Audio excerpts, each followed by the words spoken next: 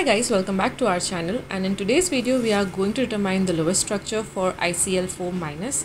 It has a chemical name of tetrachloroiodine ion, and as it has a negative charge over here, it's an ion. So to determine its Lewis structure, we are first going to look at the total number of valence electrons for this molecule.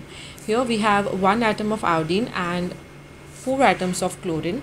So iodine and chlorine both have 7 valence electrons in its outer shell, but as we have 4 atoms of chlorine over here, we are going to multiply this number by 4, which gives us a total of 35 valence electrons. And as there is an additional electron over here, because it has a negative charge, it means it accepts 1 electron, so we are going to add that as well. So in total we have 35 plus 1, 36 valence electrons for tetrachlorine iodine.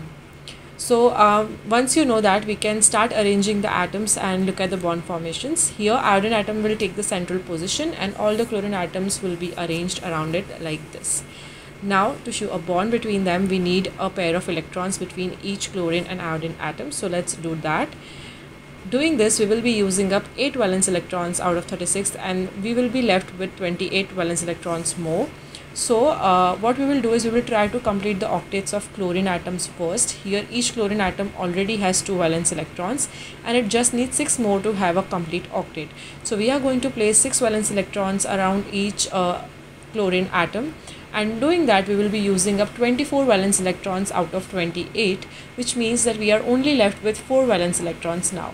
So now you might wonder, iodine already has a complete octet and chlorine atoms have 8 electrons. Where do these 4 electrons go? So the thing is, iodine is a period 5 element, which means it can accommodate more than 8 electrons in its outer shell. So these 4 electrons will be placed on the iodine atom.